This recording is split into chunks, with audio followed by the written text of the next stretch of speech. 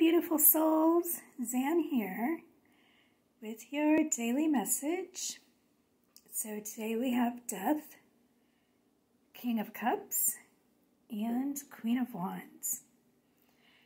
So building walls around our hearts is something we all do to protect ourselves, but there are times where we can go overboard and close out all those around us and essentially shut out the world.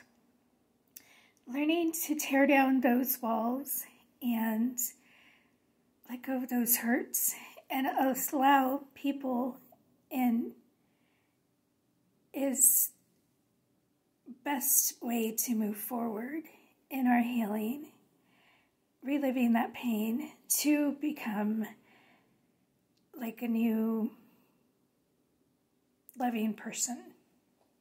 And in that, we claim our sunshine and our glory and the magic inside us, letting go of those false pretenses that we tend to put up with these walls, and just allowing ourselves to be who we are, regardless of who does and does not love us back. As long as we learn to love ourselves first, that is the aim of our whole purpose. So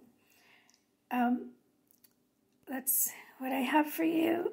Hope you all have a great day, and I'll see you all tomorrow.